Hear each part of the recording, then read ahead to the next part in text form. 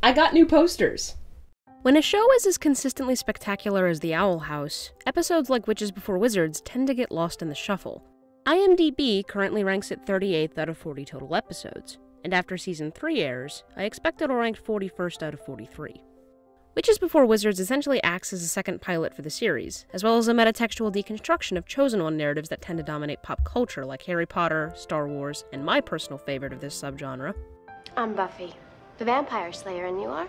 Luce grew up reading similar stories like The Good Witch Azura, so when she stumbles across the Boiling Isles, her first impulse is to believe in predeterminism because she assumes that life and fiction operate under similar pretenses. Why am I here? What if I, Luce Noceda, average teen, actually had a predetermined path of greatness? This desire for purpose is quickly exploited by Adagast, the puppeteer demon who sends her on a fake quest in order to lure Ida into a trap. I find this conflict interesting because in the previous episode, Luce makes the choice to stay in a fantasy world instead of returning to reality. In this episode, she faces the inverted choice. She picks reality over Adagast's fantasy. It is beautiful here, and you guys think I'm special. But it's not real! After such a discouraging encounter, Ida gives Luce some of the best advice I've ever heard. Look, kid, everyone wants to believe they're chosen. But if we all waited around for a prophecy to make us special, we'd die waiting. And that's why you need to choose yourself. Ida's advice falls along the spectrum of existentialism, which is essentially the philosophical opposite of predeterminism. Whereas existentialism emphasizes the importance of an individual's free will, predeterminism argues that there isn't such a thing as free will, because every event in the past, present, and future has already been decided for us. Existentialism argues that we are defined by our choices, and the notion that everything happens for a reason kind of invalidates any and all of the choices we make. Meaning is a thing we construct brick by brick, but if we refuse to make choices, then we become objects in the universe at the mercy of its circumstances, and most members of the Owl House's ensemble cast fit into this category before they meet Luce. In a broad sense, every inhabitant of the Boiling Isles has surrendered their free will to Emperor Bellos and his coven system. They aren't allowed to practice magic as they'd please. Only a select few can learn about different types of magic. That made no sense. In an individualistic sense, each one of Luce's friends has an unhealthy attachment to a preconceived notion about themselves. To these passive characters, identity is merely something that someone else ascribed to them. This is why people call you half a witch, Willow. I got the new prodigy to do it for me. I'm a blight. We only associate with a select few. You know, I'm the youngest scout to become Golden Guard. Who dares intrude upon I, the King of Demons? Once these characters meet Luce, they begin to edit their own self-perceptions because she inspires them to make more meaningful choices. Willow! Wow, you're so unnoticeable I almost rolled into you. Willow starts the series with little to no confidence, and what's interesting about her lack of self-worth is that it was imposed upon her. Willow was a late bloomer. Late bloomers are only considered thus because standardized education punishes children who fall outside of the predetermined norms. Willow is tremendously powerful, but her talents aren't given a platform to shine because she's not in the proper school track. Her parents want her to study abominations because that field of study offers better opportunities down the line, but she has no aptitude for this type of magic, so she's essentially trapped in a cycle of failure. I'm sorry, I can't stay. I have to go disappoint my teacher. Luce immediately befriends her and offers to pose as her homework assignment, and these shenanigans lead to Willow joining the plant magic track at the behest of a deeply impressed Principal Bump. This is Willow's first step towards self-actualization, but she still suffers from intense insecurities because she's under the impression that Amity stopped being her friend because of her magical ineptitude. You're a weakling! You can't do magic, so I don't want to be your friend! Now go! In actuality, Amity never thought this. Her parents did. She's my best friend. Nonsense. Blights only associate with the strongest of witchlings. This is a lasting scar on Willow's psyche, one that's agitated every time Basha bullies her. Luce stands up for her best friend at every turn, which eventually inspires Willow to put her foot down and make the definitive choice to defend herself. Now let's finish this. My way. Willow unfortunately doesn't get many opportunities to shine in Season 2. The one Willow-centric episode we do get isn't really about Willow. It's about Hunter. But there are still interesting aspects of her character on display. Willow's confidence has been steadily growing, but deep down, she still feels inadequate, like she'll always be half a witch. I'm just half a witch, Willow. The Abomination teacher is unwilling to greenlight her club because he views her as a quitter, when in actuality, she just wasn't well suited for his curriculum. This makes Willow's choice to assemble a team of other underestimated students all the more fitting. Now I'm only scarred emotionally.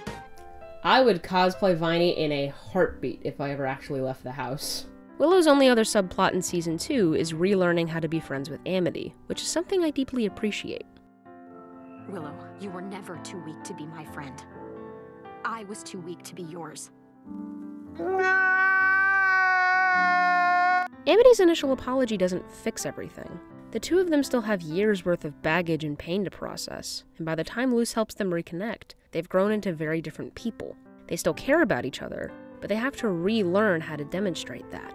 I don't want your protection! I want you to see who I really am! Writing this script has helped me develop a whole new appreciation for Willow's character. Forgive the pun, but we get to watch her bloom right before our very eyes, and I think that's pretty awesome. You've done it again, Augustus. Gus is a burnt-out gifted kid waiting to happen, hence why I love him. His talents were evident from a very young age, which resulted in him skipping several grades in school. This move resulted in two major consequences. Consequence number 1. Gus struggles with making friends because people want to use his innate abilities for their own gain. And all I had to do was pretend to be his friend. Consequence number 2. Gus lives under constant, self-imposed pressure to live up to his status as a prodigy, and this pressure causes him to develop a crippling fear of making mistakes. I let myself get tricked. Again. Mistakes aren't a reflection of our self-worth. They are merely choices that didn't pan out as intended, but manipulative and abusive people will make you think otherwise. More on that when I get to Hunter's section of the video. It's almost like gifted kids are taught that mistakes are a luxury we aren't allowed to make, which is painfully ironic because mistakes provide the best learning opportunities. Finally, I'll know how to become my best self. You're always your best self. Gus's fear of mistakes is fully fleshed out in Season 2, but the way it presents itself in earlier episodes is kind of brilliant. I'd argue that in Season 1, Gus's defining trait is his hyperfixation with humans. He's the president of the Human Appreciation Society, owning a human bucket is on his bucket list, and when he meets Luce, he immediately adopts a human nickname. I've known Augustus back in the human world. We called him Gus. Gus? Nickname? Human nickname? He is a self-proclaimed human expert, and the word expert should be considered noteworthy here because people on the Boiling Isles know very little about humans, so there's no one to challenge his expertise. Gus's hyperfixation with humans isn't really about humans. It's about being right and knowledgeable about something that no one can correct him on. It's a field of study where he can't easily make a mistake. Being younger than everyone is hard. You're overlooked, ignored. But at the HAS, I matter. Genuine self-worth can't come from external sources, and if you didn't experience the luxury of learning this lesson at a young age, you might look a little bit like Season 2 Lilith. Watching the ink dry is the best part. Gus eventually grows out of this mindset because he develops friendships with people who value his personhood above all else. You're always worthy of love, regardless of what your talents are. 'Cause that would be absurd behavior for little Miss Perfect. Oh god, where do I even start with Amity? Amity identifies with like 10 different monikers because she grew up believing that she had to justify her own existence with a constant stream of achievements and accolades, hence why she clings to the title of top student when we first meet her. Aww, it's like mine. But much smaller and meaningless. I miss feral Amity. By no means was she happy or fulfilled, but she sure was a ton of fun. Amity is the character who is arguably furthest away from her authentic self at the start of the series because her parents have curated every aspect of her identity. They've handpicked her friends, they've chosen her future coven, and her mother dyes Amity's naturally brown hair green because she wants her 3 children to look like a matching set. A blight always upholds their end of the deal. I love the irony of Amity's last name. The Blights are a well-respected family on the Boiling Isles, but the word blight has 2 definitions, both of which are connotatively bad. The first is a plant disease, which alludes to Amity's broken friendship with Willow, and the second is a thing that spoils or damages something.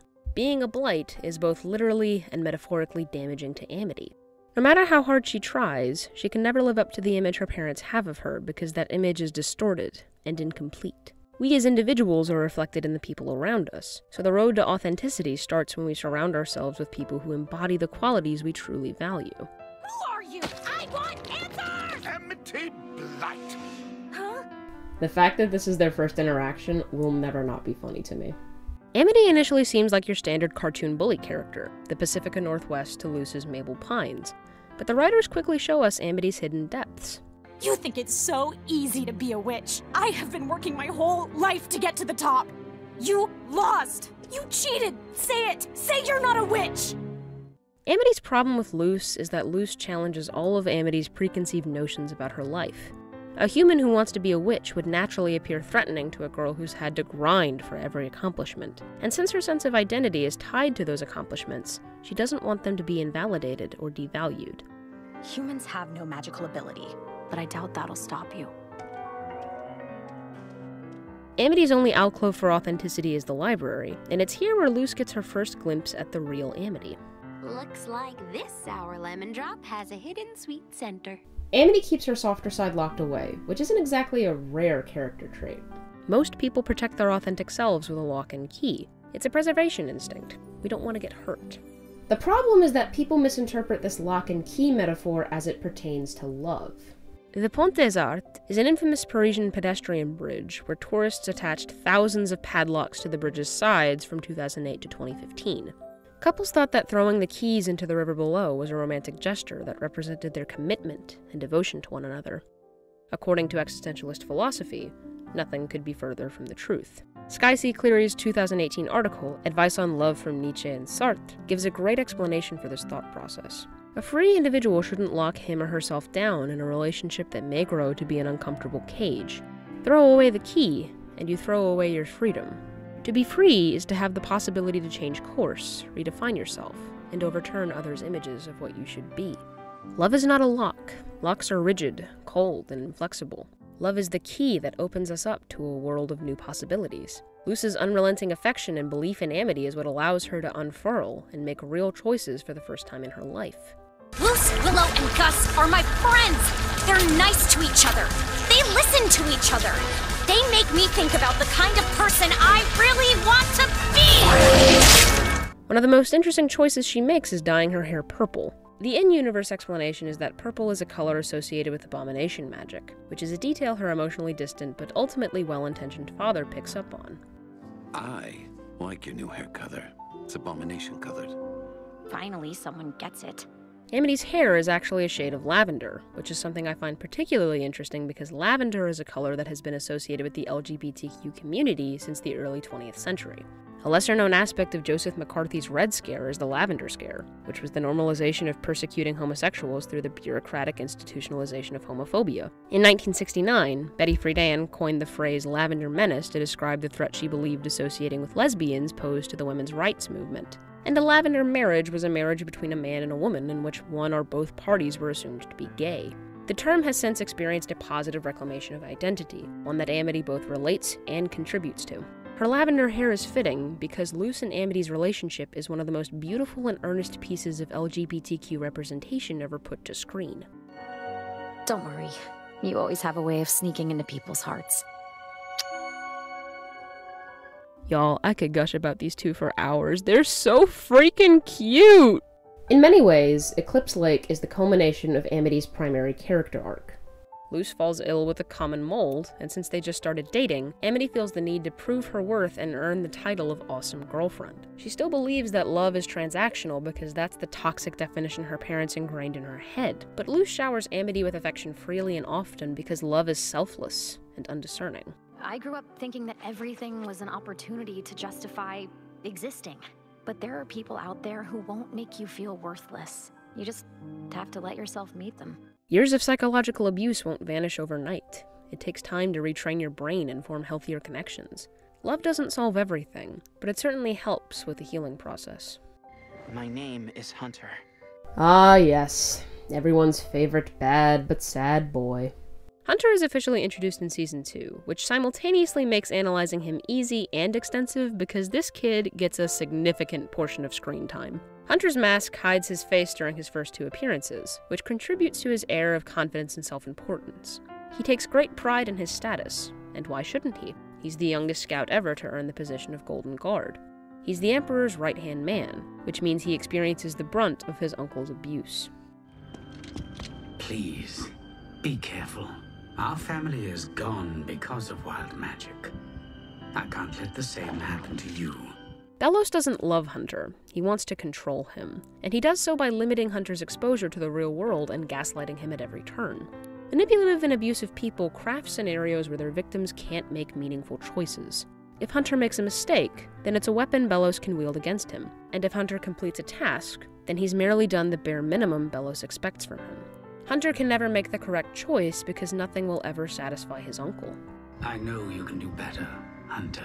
Luce, Willow, Amity, and Gus take turns trying to befriend Hunter like it's the world's funniest group project, but Hunter doesn't accept the helping hands extended to him because Bellows has warped Hunter's view of reality. He's under the impression that wild magic wiped out the rest of his family, and he thinks that he's in his uncle's debt because Bellows took him in and taught him artificial magic. It takes an accidental trip into Bellows' mind for Hunter to finally see what kind of person he's truly following. What a shame. Out of all the Grimwalkers, you look the most like him. What? Wow. Who could have guessed that Hunter was a clone? I did. Almost immediately. Still a cool scene, though. Hunter has a bit of an existential crisis after this reveal, which is to be expected because existential crises pertain to the reactionary despair someone experiences after they lose a defining aspect of their identity. Fiction! Fiction! Is our world but fiction? Then what in my life is real anymore? Wikipedia's example of this phenomenon is a singer who loses their ability to sing. In Hunter's case, it's learning that his uncle keeps cloning him in hopes that he'll get a version of his brother that follows his every command. But every version of Caleb betrays Bellows, so Bellows always kills him and makes a new version, perpetuating their brotherly feud across the centuries in an unending cycle of abuse and torment. Give me just half a second. What the fuck? Every aspect of Hunter's identity is cut from someone else's cloth. As wholesome as his bond with Flapjack is, Flapjack originally belonged to Caleb, which only makes it harder to differentiate the two. Then there's Darius, who is the mentee of one of the previous Grimwalkers. He only thinks Hunter is worthy of the title Golden Guard after he sees Hunter display qualities that his predecessor possessed. That's not to say that Flapjack and Darius don't care about Hunter, but their connections to other versions of him are worth noting because it begs the question, where does Caleb end and Hunter begin? I don't know. What we do know about Hunter is how he relates to each of Luce's friends. He has an inadequacy complex like Willow, he suffers from anxiety and self-imposed pressure like Gus, and he thinks he needs to prove his worth in order to receive love like Amity. Whereas those three have undergone major character transformations, Hunter is still growing because he's only recently broken free from his uncle's torment. If that's the case, have you told them about helping Philip? In this scene, he wields Luce's mistake like a weapon because he doesn't know any better. If anything, Luce helping Philip is the most in-character thing she's ever done because she wants to see the best in everybody. Her unyielding support encourages people to self-actualize, and Hunter is no exception to this phenomenon. The King of Demons yields to no one! King is my favorite character in the entire show, thanks in no small part to the fact that he reminds me of my dog. I am not your cutie pie! Yes, you are. I know. His character arc is exceptionally engaging, which is impressive because he's only 8 years old at the start of the series. King conflates his name with his identity, and the melding of these two concepts happened when he was very, very young. A king amongst his subjects. King. King! When we first meet King, he is a lonely child whose visions of grandeur are not unlike Luce's. I was once the mighty King of Demons. I was beloved almost as much as I was feared.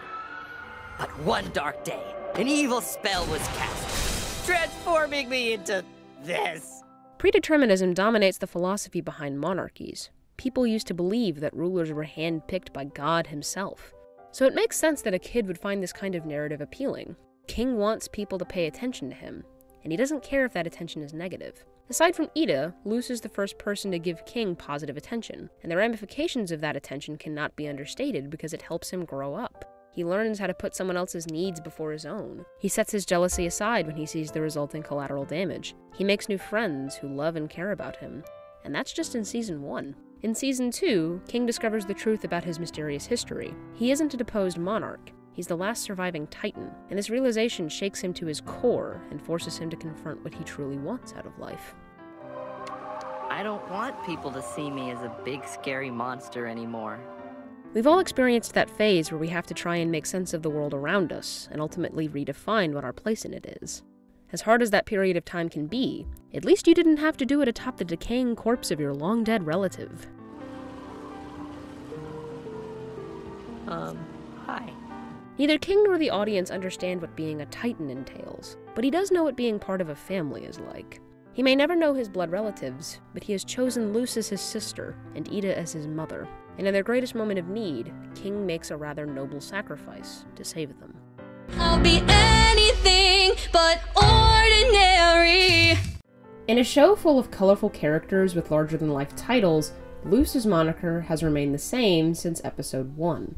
She consistently identifies as Luce the Human. For I am Luce the Human! This is in direct opposition to her stated goal. She wants to be a witch, but she doesn't really know what that means, and the show actually calls her out on this because the Owl House is always asking its audience to recontextualize the meaning of labels. I stayed here because I wanted to learn magic, right? I wanted to be a witch like Ida and Azura. But what does that even mean? Did I expect to be a witch back in Connecticut? Being a witch means more than casting spells and wielding power. Ida was the most powerful witch on the Boiling Isles, but when she took Luce under her wing, she unknowingly let light back into her life. Light she previously denied herself out of fear that her curse would hurt her loved ones. You'll run out of magic! It's my power, kid. And before you showed up, I spent my whole life wasting it. Life is just more meaningful when we make loving connections. This begs the question, what does it mean to be human? Philip Woodabane believes it entails an inherent sense of superiority, which makes him the perfect foil and antagonist for Luce. Philip is the worst of what humanity has to offer, and Luce is the contrasting light to his never-ending well of darkness. Philip is a textbook narcissist. Luce doesn't have an egotistical bone in her body. Luce wants to be a witch. Philip wants to kill them all. Luce builds people up out of love. Philip builds them up to exploit them. The confidence, the compliments. He says everything you want to hear. Philip is such a perfect foil to Luce that it actually made me question why the Owl House bothered introducing the Collector as the show's ultimate antagonist, especially since Disney unfairly shortened Season 3. And then it hit me. Neha, I love your creativity, but it's gotten out of hand. The Collector is yet another foil to Luce. He's a chaotic neutral who doesn't care about the resulting carnage, not unlike how Luce's creativity was a destructive force pre-Boiling Isles. Luce's character arc is all about balance, fantasy and reality, human and witch. Her identity lies somewhere between these extremes. No one is fully one thing. We are multifaceted and complex beings. Simple titles can never encapsulate our complete personhood. If we want to self-actualize, we have to make definitive choices and learn how to confront our preconceived notions about the world around us. Hey, wouldn't you rather, I don't know, have a beach day? Maybe if we had time for 20 more adventures, but we don't. In an ideal world, the Owl House would have a full 3rd season to explore remaining loose threads and themes. I can only imagine how frustrating it is as a creator to not have control over the situation. But instead of complaining about the unfairness of it all, the show's crew chose to give us the best they had to offer within the constraints they were given, and that's incredibly inspirational. I am reminded of a Stanley Kubrick quote. Children, of course, begin life with an untarnished sense of wonder, a capacity to experience total joy at something as simple as the greenness of a leaf. But as they grow older, the awareness of death and decay begins to impinge on their consciousness and subtly erode their joie de vivre, their idealism, and their assumption of immortality. As a child matures, he sees death and pain everywhere about him, and begins to lose faith in the ultimate goodness of man. But if he's reasonably strong, and lucky, he can emerge from this twilight of the soul into a rebirth of life's elan. He can forge a fresh sense of purpose and affirmation. He may not recapture the same pure sense of wonder he was born with, but he can shape something far more enduring and sustaining. However vast the darkness, we must supply our own light.